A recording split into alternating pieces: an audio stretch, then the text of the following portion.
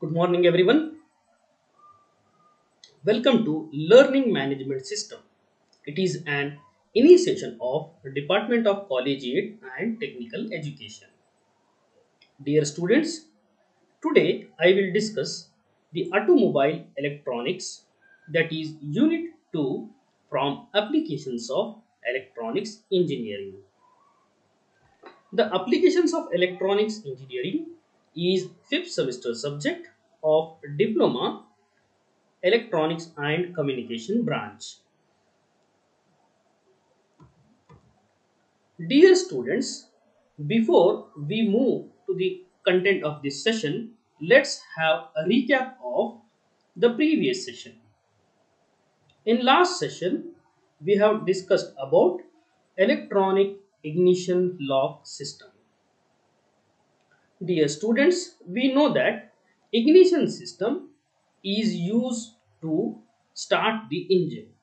When a driver starts a car, then the amount of fuel, or I can say the combination or the mixture of air and fuel, enter into the combustion chamber, and that fuel get burned. Due to that, the movement of piston takes place, and that resulting into the movement of vehicle. Now that can be controlled by electronic ignition system. Introduction of electronic ignition system in automobile has phenomenally increased its performance in terms of good mileage, efficiency and reliability. The introduction of electronic ignition lock system has added the advantage in the automobile vehicle. Electronic ignition lock system provides the security to the ignition system. Assume that a driver who has consumed the alcohol, he may not able to drive the vehicle. Under such circumstances, the vehicle has to check whether the driver is in good condition or not. In order to check his status, the vehicle display some random numbers on the display which is present in the car. Then the driver has to enter that random numbers or the sequence. In this way, he has to enter more than one sequence. Upon entering or upon successful entering those sequences, the ignition turns on. Now, dear students, we also learned that electronic ignition lock system has very important component, namely comparator and sequence detector. Sequence detector were used to detect the sequences. Whenever a driver enters different sequences, then the sequence detector detects that sequence and generates the signal, namely P1, P2 and P3. We know that the sequence detector is a circuit which is made up of a digital electronic circuit, or I can say logic circuits, which is built using Mire and Moore model. Similarly, the electronic ignition lock system has the comparator. Comparator is also a digital logic circuit which is used to compare the output of sequence generator as well as counter. The electronic ignition lock system also has the very important component, that is counter. The counter which counts the every sequence. Upon successful completion of all the sequences, the comparator enables the ignition. We have also learned that in electronic ignition lock system, we had two error signals, that is E1 and E2 signal. Upon generation of either of the signal, either E1 or E2, the ignition gets disabled. This is all about previous session. Dear students, now we will see the next session. The next session or the content of this session is anti-lock brake system. This is one of the trending technologies which is available in present or latest vehicle. Dear students, let me remind you that the introduction of electronic technology in vehicle or automobiles has improved its performance, efficiency, reliability.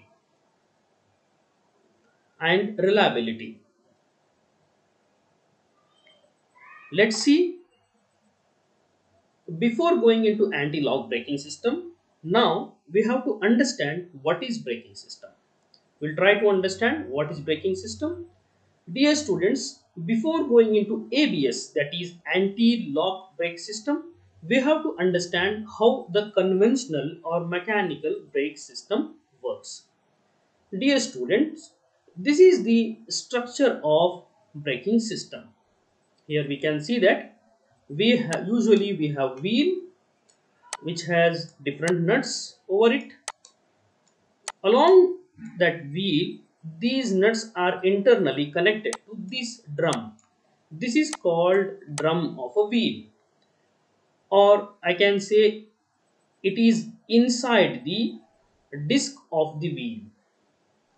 This is called brake drum. It is made up of metal alloys. Dear students, inside the brake drums we have these following components.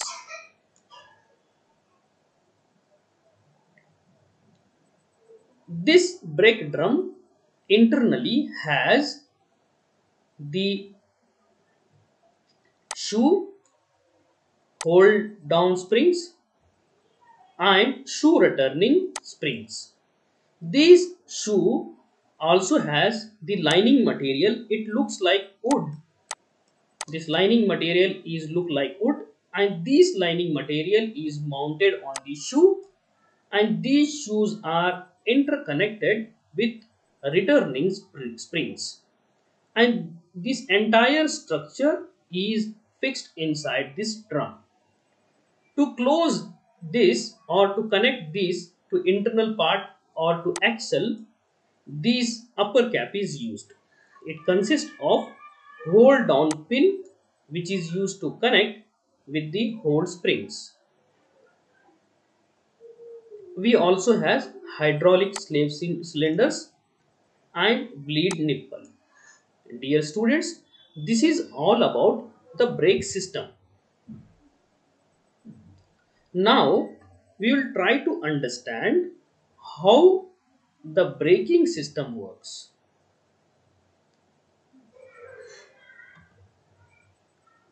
Dear students,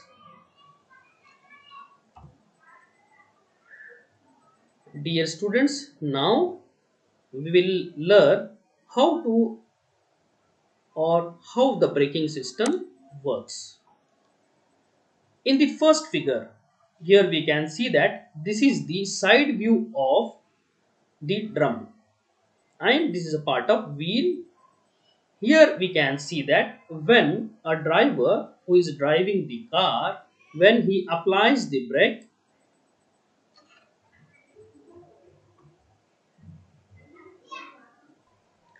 dear students, now we will see how the conventional braking system works. Here in the figure we can see that this is the side view of the wheel. When a driver who is driving a car applies the brake with the help of brake pedal, then the fluid flows from this pipe and it enters into the caliper. The caliper applies the brake with the help of brake pads or with the help of lining material brake pads. Here we can see that when we apply, assume that this instant we are applying the brake and that instantly stops the car with the help of this caliper. This is the side view. Similarly, the front view of the wheel is shown in this figure. Here we can see that these are all the shoes or the brake pads are applied to stop the this vehicle movement or the rotation of this wheel. It is usually connected in opposite direction of the movement of the wheel. Here we can see that when a driver applies the brake, then it gives the signal with the help of cable, and it gives instruction to the brake pad and the caliper, and that holds the brake drum.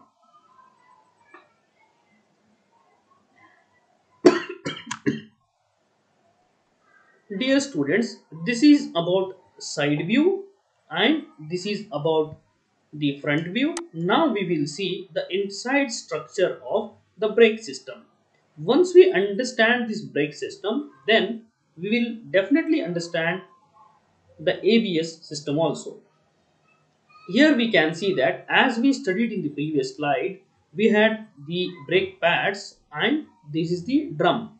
The upper portion which is shown in this figure is the drum, where the inside one is the brake pads, and these are of the returning springs.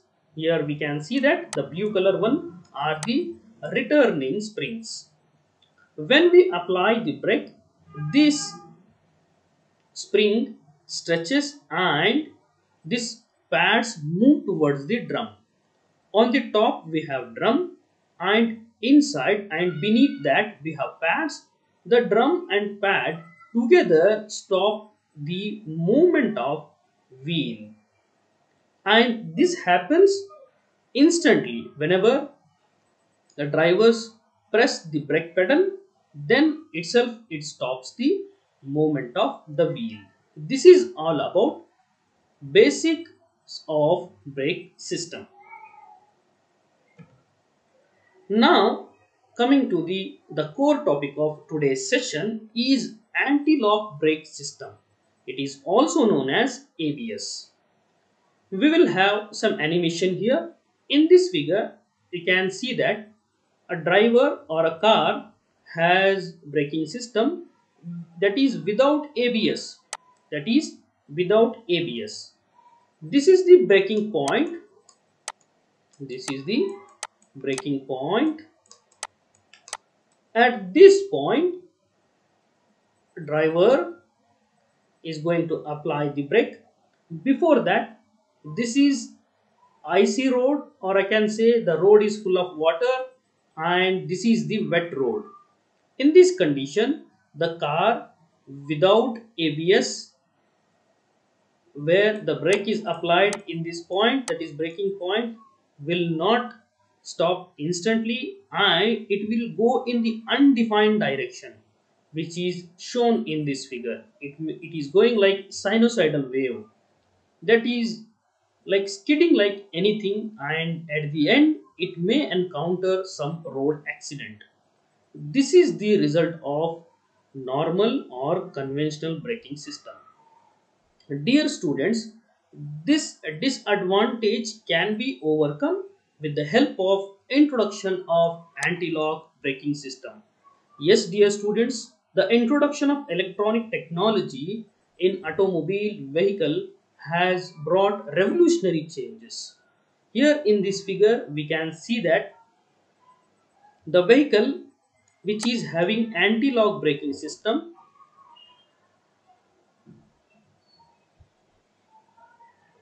when the driver applies the brake at this braking point, then since it has ABS, that is anti-lock brake system, it will not lose its direction, whereas it is going to stop at this point with the slow movement.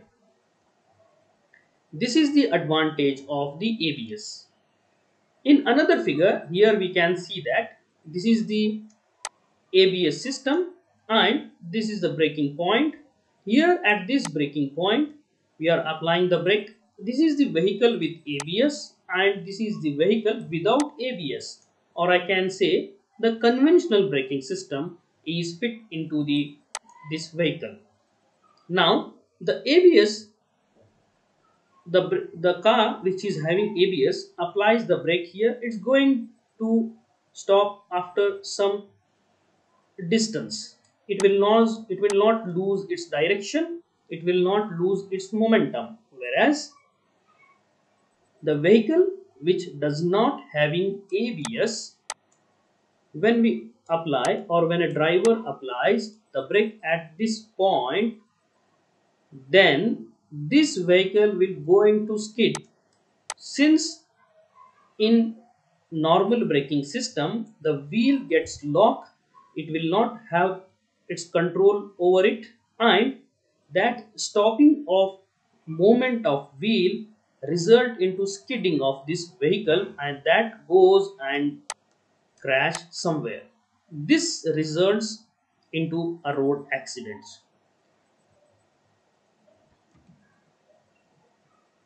Here in this figure we can see that ABS is one of the safety measure. Here we can see that ABS is one of the safety measure which helps the driver to deceleration of the vehicle. That means when we implement the ABS, it helps the driver to reduce the speed of the vehicle, that is also known as deceleration of vehicle.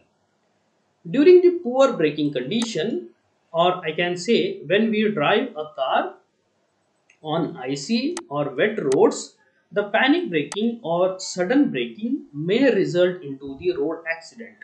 How that happens? In conventional braking system, the wheels get locked or suddenly gets locked. Due to that, the vehicle may skid. Sometimes it may topple. So due to that, the driver may encounter the road accident.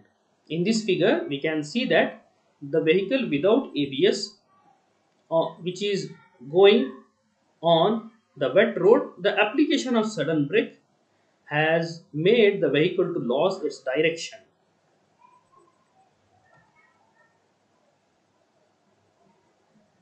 As we discussed in the previous slide, in normal braking system, when we apply the brake, the wheel suddenly get locked, and that makes uncontrollable and result in the skidding of vehicle. Now coming to the ABS system. The cars which is having the ABS system can overcome this difficulty. How that is possible? It's very simple, dear students. In ABS, the simple logic is, in ABS, that is anti-lock brake system. The name itself indicates that is anti-lock. That means the braking system will not get locked at that instant. Assume that right now I am going to apply the brake in my vehicle with ABS system, then the vehicle or the brake system suddenly will not lock the wheel. What it will does, dear students, instead of sudden locking, it pumps the braking system, and this pumping or the turning on and off of the braking system happens in terms of fractions of second. That makes the vehicle to control, and it helps the driver not to lose the direction of the vehicle, and it also helps the car with ABS stay on the course and stay on the road. Dear students, now we will see how the ABS system works. The ABS system, that is anti-lock brake system, involves four major components. Number one is braking system. Number two is wheel speed sensor. Number three is ECU, that is we also have the modulation valve and the hydraulic pressure. Let's see how anti-lock braking system works. The motto of anti-lock braking system is not to stop the vehicle instantly. Instead of that, it creates the pulse-like signal, and that goes to the brake system. Brake system will stop the vehicle very slowly. Let's see the role of different components. In this figure, you can see that wheel speed sensor. Wheel speed sensor, it is usually fit fits along with the wheel. Assume that we have the wheel. Inside that we have some gear like system which is having the tooth, and these tooth are, or the movement of these tooths are monitored with the help of wheel speed sensor.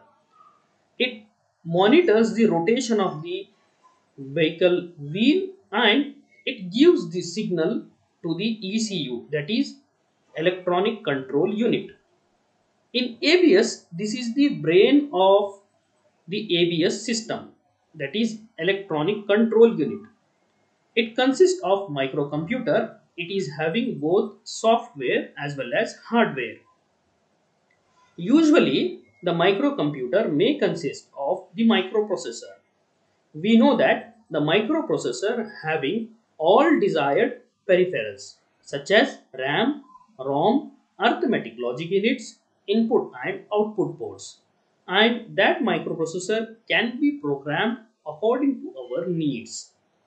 Once we program that microprocessor, and with the help of software that can be controlled, that is under the ECU. This ECU this ECU is used to control the modulation valves. I can say the hydraulic valves are the part of this system. The modulation valves, the name itself indicates it gets modulated by the ECU.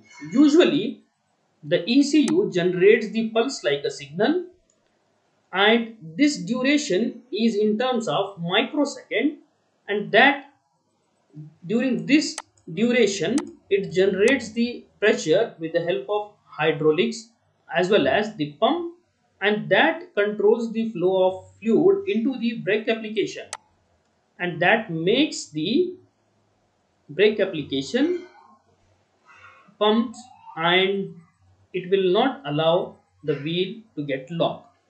Here we can see that it is connected with the axle. In previous slide, we have seen that ECU, that is electronic control unit, which consists of microcomputer. Microcomputer has both software as well as hardware component. As I said earlier, this is the brain of the computer, or sorry, it is the brain of the anti-lock brake system.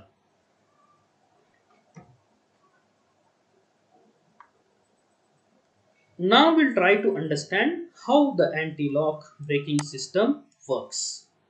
Assume that a driver applies the sudden brake.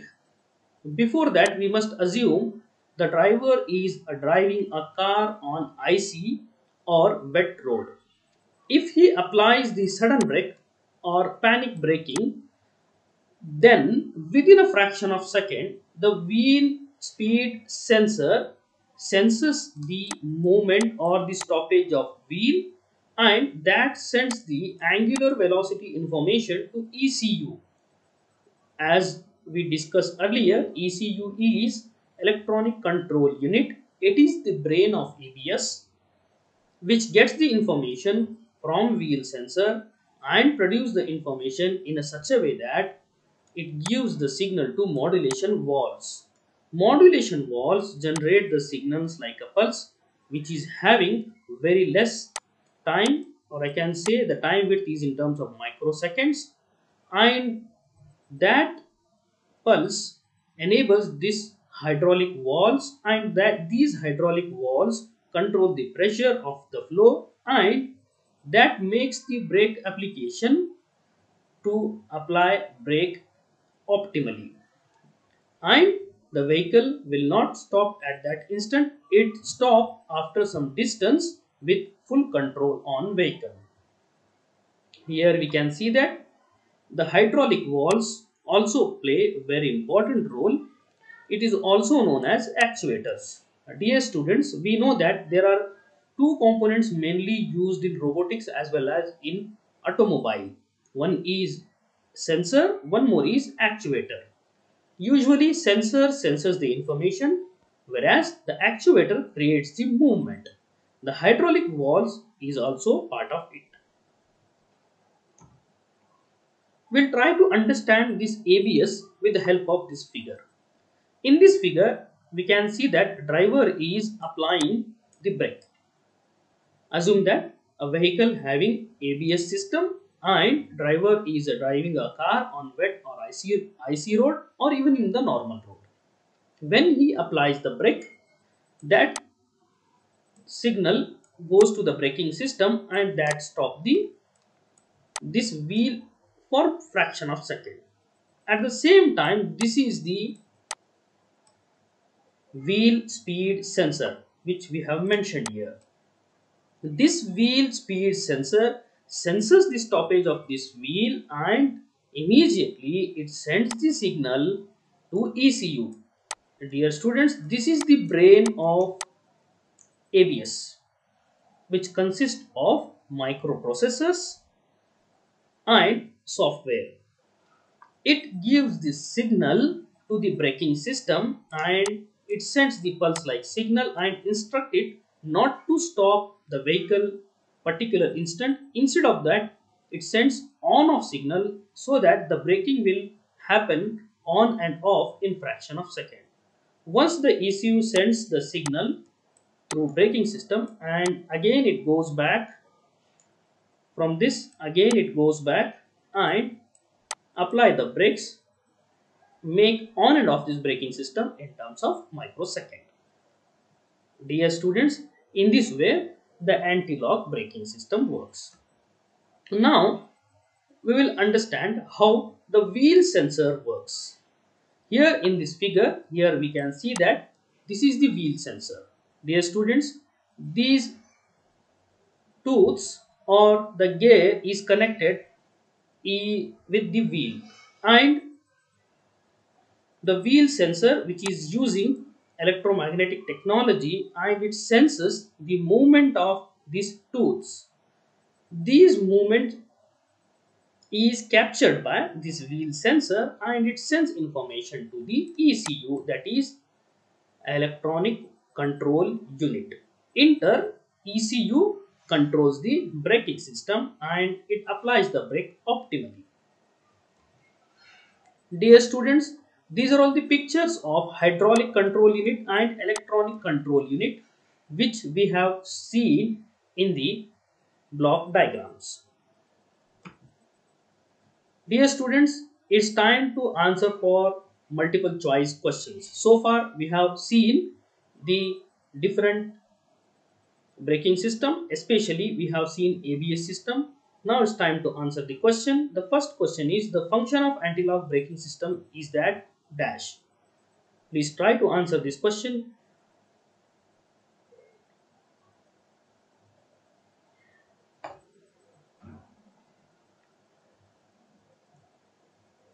Dear students, the answer for this question is the function of anti-lock braking system is the answer C. This is the answer. Maintains the directional control during the braking by preventing the wheel from locking. Now we will see the next question. You have 1 minute. What is ABS or ABS stands for? This is quite easy. You must answer this question. Try to answer this question.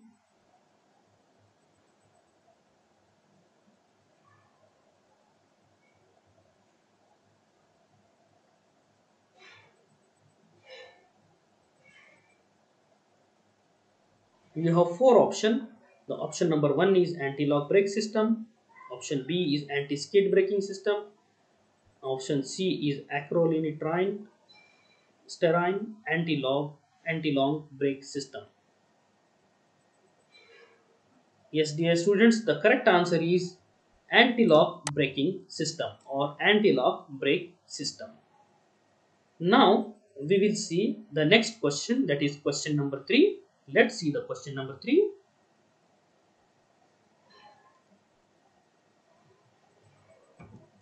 The next question is anti-lock braking system is dash type of system. Try to answer this. We have four options, whether it is driving system or safety system or ignition system or suspension system. Try to think over it and fill this blank with appropriate answer. What would be the answer? Try to think over it, whether it is driving system or safety system or ignition system or suspension system.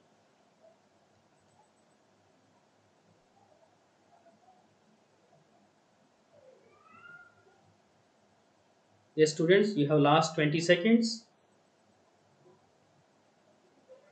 What may be the answer?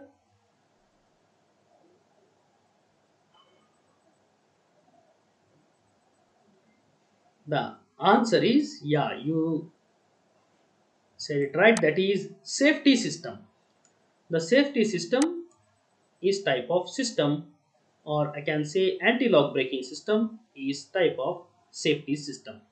Let's see the next question. The question number 4. Dash sensor is used to monitor the wheel performance. We have four options, that is bearing, belt, wheel or none of the above. You have four options, whether we use the bearing or belt or the wheel sensor to sense the or to monitor the wheel performance. Try to think over it. You have last 20 seconds to answer your question.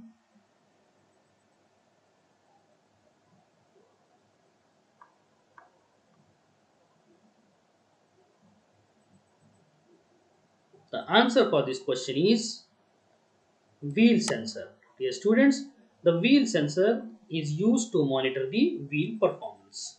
Now we will see the next question. Dash is the brain of ABS system. The options are wheel, sensor, ECU or all of the above. As I said to you in the presentation, brain which controls the entire operation of ABS. The whole and soul performance is dependent on the ABS, or the performance of ABS is dependent on the brain of computer. And what is that brain of the ABS? Pardon me, the brain of ABS, not brain of the computer.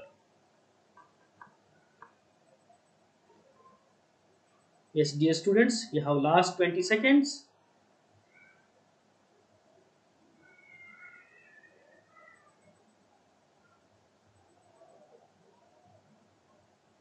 Yes, the answer is ECU, that is electronic control unit.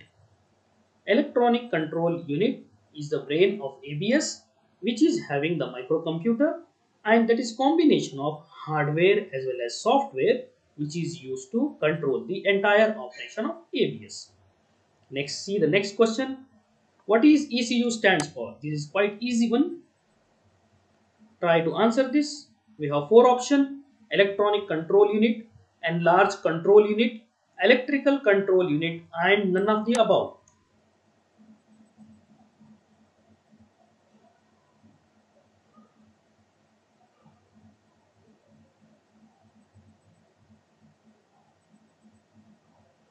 You have last 30 seconds. Think over it. We have discussed this in previous slides. Since the ECU plays very pivotal role in ABS, you must remember its full form. Yes, dear students, the answer is electronic control unit. The ECU stands for electronic control unit. Now we will move to the next question, the question number 7. Dash type of valves are used in the ABS. Dash type of valves are used in the ABS. We have four options, that is hydraulic valves, pneumatic valves, or we can use both A and B. That is, can we use hydraulics as well as pneumatics, or the none of the above? Neither of them we are going to use, or we will not use any of them in this ABS. Please try to think over it, dear students. What are all the options and what may be the answer for this question?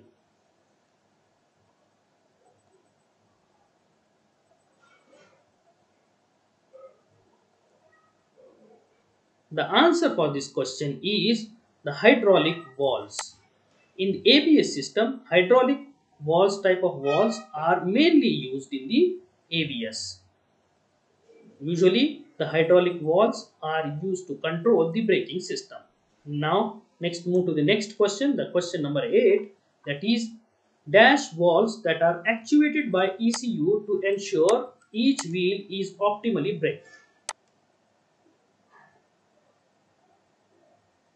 What may be the answer?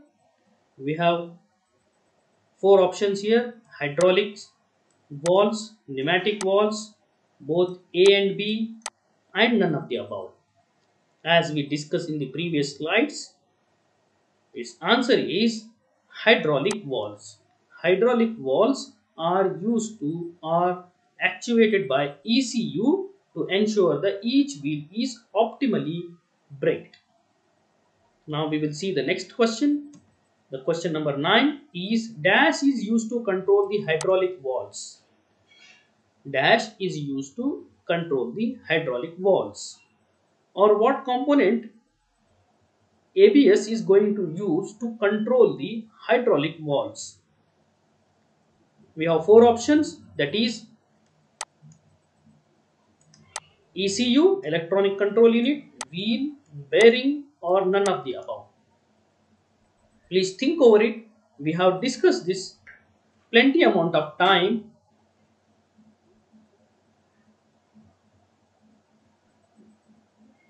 The answer for this question is electronic control unit. Now we will see the next question, the question number 10. What ECU consists of?